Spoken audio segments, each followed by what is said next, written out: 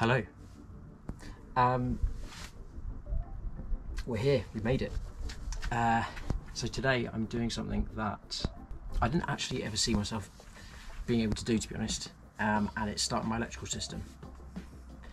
I've decided to essentially create a series of shorter, smaller videos and break it down section by section, because I think it will be a bit easier to digest, as I want to go into a fair bit of detail, and B, it would just be easier for me to just sort of isolate each bit and do one bit one step at a time rather than try and do it all in one go.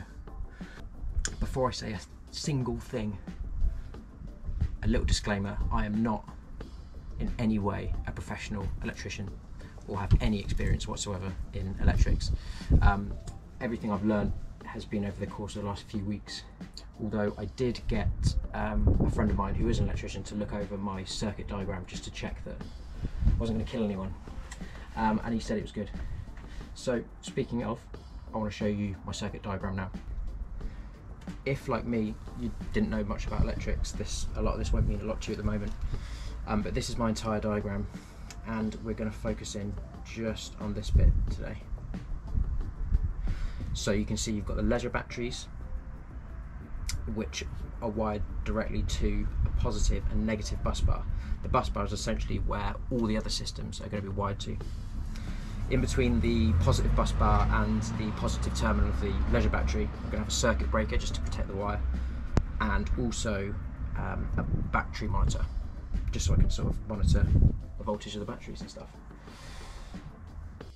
So let me show you where my electrics are actually going to sit in my van. I've built a little sort of housing thing. Obviously I'm sort of quite tight for space, and I'm thinking of putting water there, as I said, and a heater there. So I decided to put it under this bench, and then I saw and stole kind of a design from the climbing van. I've seen some other people do it as well. I thought it was a really good idea. So you can see here I've already marked out where everything's going to go, and then obviously the cables are going to go through these slots. And then I've added a little hinge, and the batteries are going to go underneath. Obviously this is going to be plied and stuff afterwards, so there won't be any access underneath. So in terms of the components I'm going to use today, got two 125 amp hour 12 volt AGM batteries. Got two bus bars, which we use for positive and negative.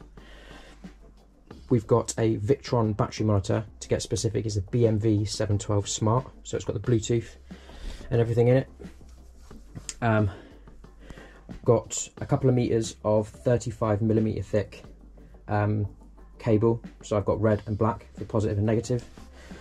I've got a 200 amp circuit breaker, and then I've got a variety of 10mm and 8mm cable lugs for the end of the cables, and then finally I've got some heat shrink, which will basically go around the edge of the lug and the wire to sort of form a tight seal. So I guess the first question really is, why AGM batteries? There's a variety of different types of battery out there, such as flood lead acid, which actually have a liquid in them, in some cases that you need to keep topped up, but they need to be mounted upright. You've got gel batteries, AGM batteries, and then you've got lithium batteries, which are super expensive, which I can quite afford. So I've sort of gone for the mid-range with these AGM batteries. AGM are particularly good for if you're going to be using them a lot, so discharging them, charging them a lot, and apparently they're better in colder climates, and to be honest I think I'm going to be in colder climates rather than warmer climates. And as I said, they're sort of mid-range price, but they are very heavy. They're like at least 30 kilo each. So I guess the first step really was to calculate how many batteries, or how big a battery I needed for my system. And to do that, you first of all need to work out the amount of power that all your electrical appliances are going to be using, because you obviously want a battery big enough to power all those things. There's a bunch of really good tools online, and if you saw my solar panel video, I showed a solar panel calculator, but that calculator also calculates the size of battery you need. So I'll show you that now. So you can see on the calculator that it has a space to put all of your appliances. You put in the wattage of that appliance, and then you put in how many hours a day you think you use it. And then it calculates a total watt hours for that appliance. and then it tallies up at the bottom the total watt hours per day all of your appliances will use. Now, it's at this point I should probably quickly go back to science class, because I actually had to do this myself because I couldn't remember any of it. This equation, watts equal volts times amps, is something that's going to come up a lot when you're working with electrical systems. There's a water analogy that people use a lot, volts being almost like the water pressure in a system, so the amount of electrical potential in a system, and then amps being current. So things like wires have an amp rating. The higher the amps, the more electricity can pass through it. So in the water analogy, you're thinking how big the pipe is, so how much water it can pass through it. So volts times amps give you your watt figure, which is like a unit of power essentially. So a lot of appliances, well, the majority of appliances that you use will have a watt figure. So when you're dealing with watt hours and you have amp hours as well, it's literally just how many watts an hour that appliance will generate. Going back to the calculator, you can see that it's calculated a total of 1,346 watt hours based on all the things I put in there. And so for a 12 volt battery, it's recommended 2,700 watt hours.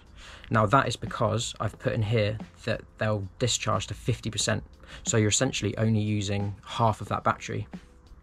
So you have to double the watt hours. So it's calculated, so it's basically doubled 1,346 and got about 2,700 watt hours. Now if we go back to our equation, if you divide those watt hours by 12, it gives you 225 amp hours. And so I have two 125 amp hour batteries, which is a total of 250. So that should be enough, right? Stay with me. When connecting your batteries, you'll want to connect them in parallel. So this means you're connecting the positive to positive and negative to negative.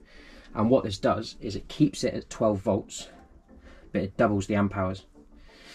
If you were to connect it in series, so positive to negative, this would double the voltage to 24 and keep the amp hours the same, I believe.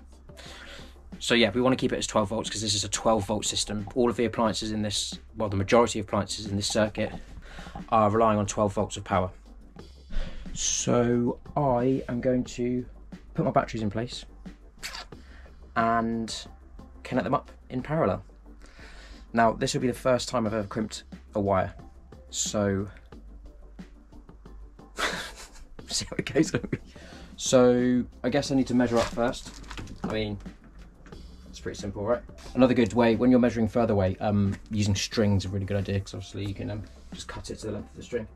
So I reckon, now I've got these heavy duty wire cutters. Oh, it's cut straight through.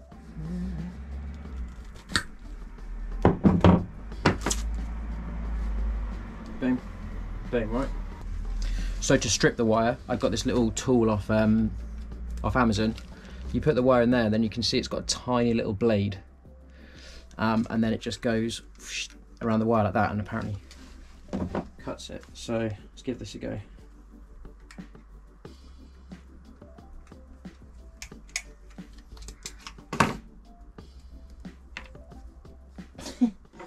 And that.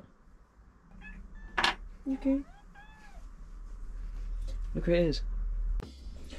Right now, I need to crimp this on the end of the wire to make a connection like that, for which I've got this crimping tool, which I've never used before. Let's see how this goes.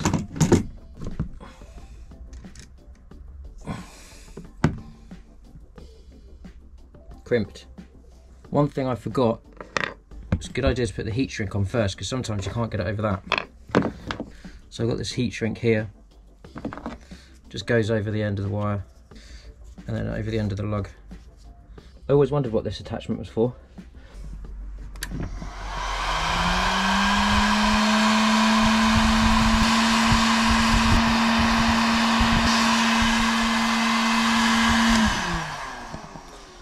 So it's melted to the end of the wire.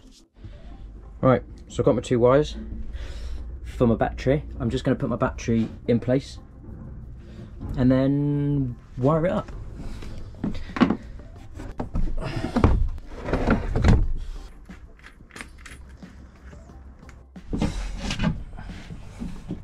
There we go, look. negative to negative, positive to positive. Kind of wish I hadn't put these hinges on before doing this. It's a bit annoying, but before I start wiring everything else up, I'm going to fix my bus bars and my circuit breaker in place. I've mounted the positive and negative bus bars, and then underneath I've put the circuit breaker. Before I start wiring up, I suppose the next point I just want to cover is sort of wire sizing. It's something that we'll talk about a lot in the rest of the videos coming. But basically, when you're working with a 12-volt system, which is what this is, as I said, 12-volt batteries, majority 12-volt appliances. Those appliances are expecting to get 12 volts from the battery. So one of the main things to consider in a 12-volt system is voltage drop.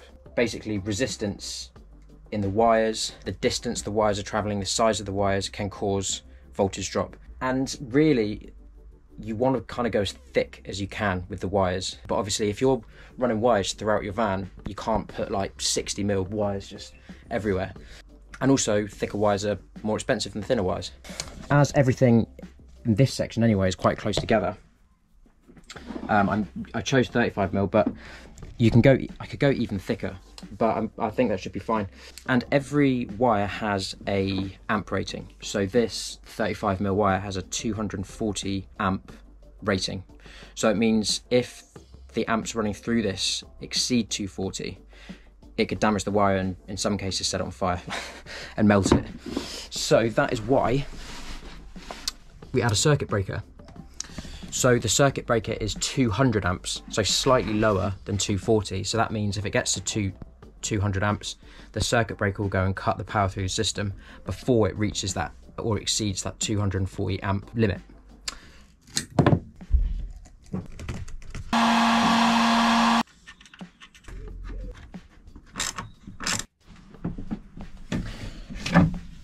So I've connected the positive wire to the circuit breaker. Then the circuit breaker goes up and powers the positive bus bar. So as I said before, all the other circuits that I'm going to be connecting, the positive end will be going to this bus bar and it's getting power from here. So now I need to connect up the negative end, and what I need to install now is this bad boy. So let's have a bit of a an unboxing. Right then, who's excited? Who needs that, eh? So this is the shunt. So you can see here, you connect one end to the battery, so similar to what we did with the circuit breaker, and then the other end goes to loads, so that's the negative bus bar. And then you see here it has a monitor. Check this out. So it has a little monitor that you can attach. Now what I'm going to do, I'm going to be doing some shelving up here, so I'm probably going to fit it up here. And you've got a long sort of Ethernet cable that you connect it to. This is literally just going to sit here like this, negative to here, and then straight to my bus bar. And then it also has a positive cable which connects to the positive terminal of the battery. So let's do that.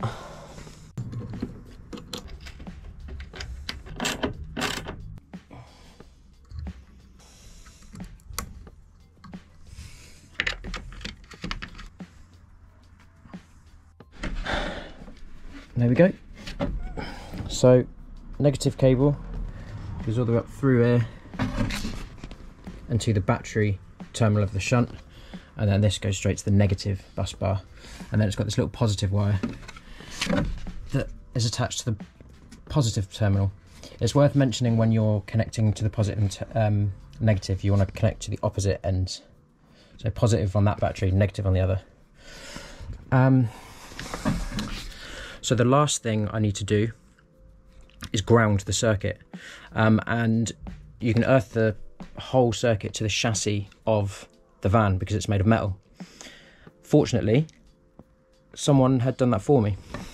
You see here, there's a little bolt, and that's fastened to the vehicle chassis there. I've got a black cable coming off, so I'm just going to lead that up through here and attach it to the negative bus bar.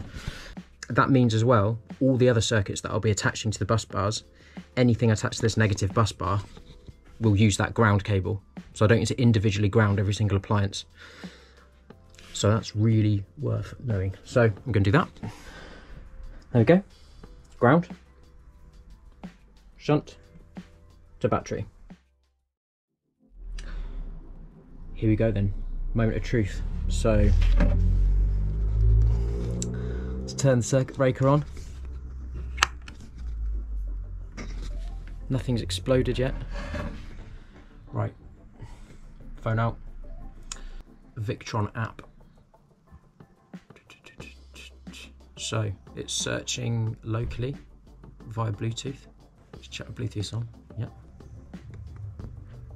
So I had a slight meltdown because I couldn't get it to work, and then I realised this little guy's probably responsible for emitting the Bluetooths. So I'm gonna connect it now. So in the back.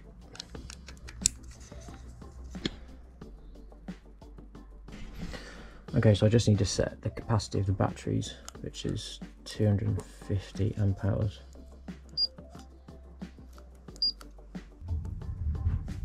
There we go. 13.4 volts. Now let's try the app. Open the Victron app.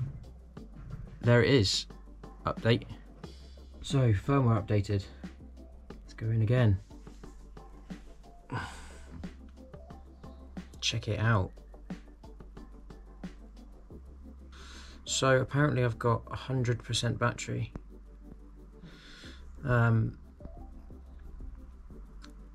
So there you go, look, battery capacity, charged voltage, discharge floor is 50%, so you don't want to discharge it below 50%. So cool.